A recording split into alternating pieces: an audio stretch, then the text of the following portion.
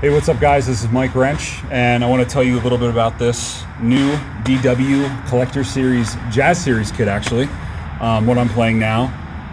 A little bit different from what I'm used to playing. This is actually a shell configuration made out of cherry wood and gum wood, which is a little bit different for me, used to the maple thing. And what it is basically for the sizes I'm using a 24-inch kick by 17 inches deep, a 14 by 10, a 16 by 15, and an 18 by 16. A little bit bigger drums, like I said. The beauty about these drums is that for me, they're a little more darker than maple, but not so much as quick as like a birch. It's kind of like in between. And with the gum wood, I think that it brings out a pretty cool marriage of sound, which is combining the two woods. And obviously I wanted it to match, the wood real nice here, so I wanted to go with 24 karat gold hardware instead of using the chrome. I think it makes it look a little more tasty, if you'd say. The hardware that I'm using the newer version of what DW put out, I believe last year or the year before. It's the 5000 series, which is pretty close to what the 9 is now that they put the toothless, the tilt locks on them, which is my favorite thing that they put on those. These things can withstand a war.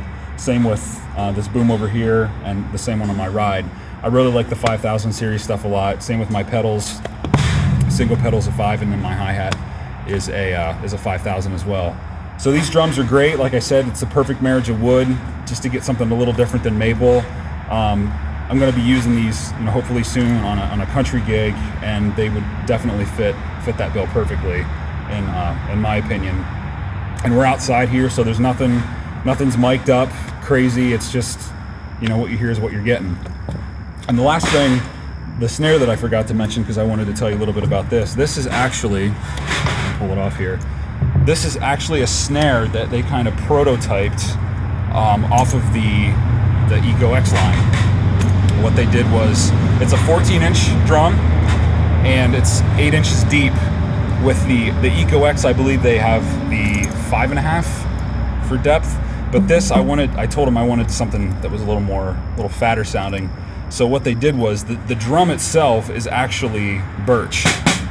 And then to match the kit, they took the outer veneer of cherry, what they did to match the rest of the kit, and it looks absolutely beautiful. And that's a cool thing that DW does. Like, if you have something that you want to match your kit or anything like that, everything's custom.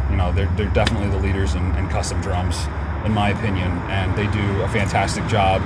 I've always been a really big fan of birch sounding snare drums. I like the quicker resonance more than maple. So I decided to try out the Eco X, and I love it. I have another one of these actually in the standard size, but I wanted something a little deeper, and it works perfectly. Like I said, we're outside here, and it sounds huge. And hopefully, you guys check these out. Go to dwdrums.com and check out the Jazz Series. They're definitely a kit. People say they see jazz on it, and they're like, I don't know about that for rock, but it's perfect for rock. And my inspiration to get it is Dave Grohl's kit is actually a Jazz Series kit. If none of you know that, and it sounded great, and I fell in love with the sound, so I decided I'm going to get a Jazz Series kit.